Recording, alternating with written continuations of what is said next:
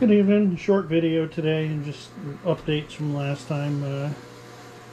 Some new arrivals. I got the Northwestern, the Chicago Northwestern FM, and if you remember from the last video, I had started my collection of 70s boxcars from various companies. I had the Gerber, Green Giant, Lipton Tea, Bazooka, Fritos, Ruffles, and Mills Coffee. Now, furthering that theme, I got the restaurant cars. So now I have the Bonanza Steakhouse, Arthur Treacher's Seafood, Red Lobster car, the Kentucky Fried Chicken car, and Taco Bell. So just run this around real quick.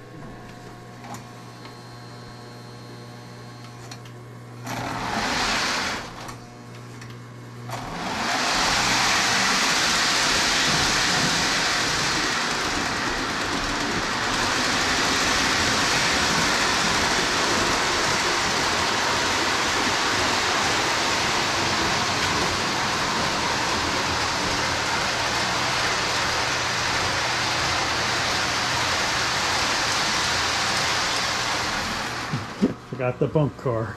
Get rid of that.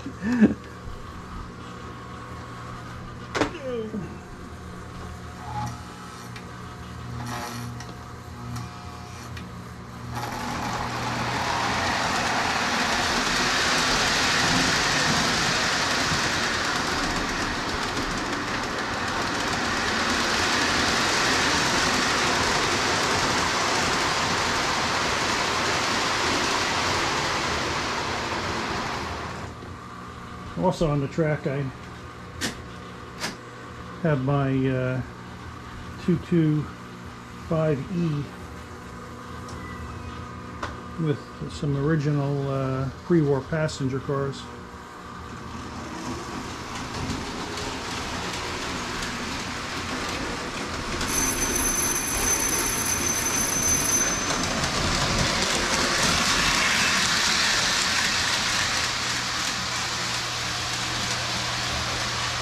And it's just something about the post-war engines. They run so smooth and quiet.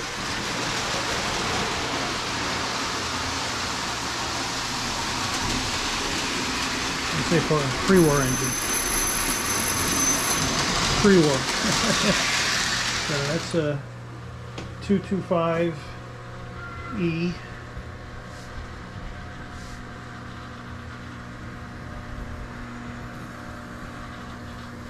And the 225 in the pre-war came with the die-cast tenders. And tender works.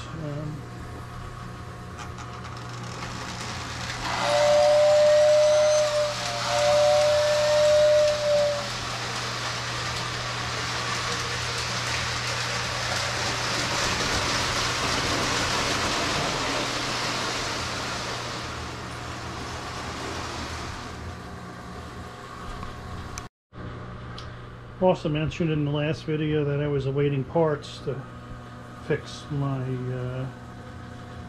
fire car. So the belts came for the drive wheels, and this is what we got going on there.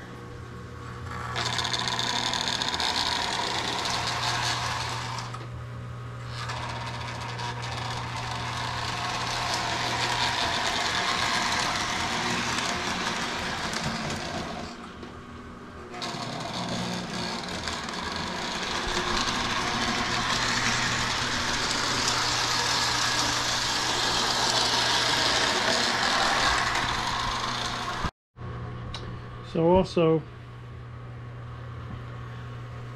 I have a couple of other things coming. The next video is going to be pretty cool. I ended up finally got the U.S. Navy Alco set, the 224 AB unit. So that'll be here. And with that, I'll be making that setup. I have the 6830 submarine car, and I got this today, the missile firing car.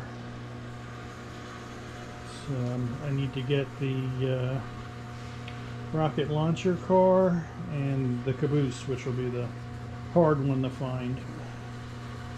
Also, I bought the 2012 MTH tin plate boys prototype set.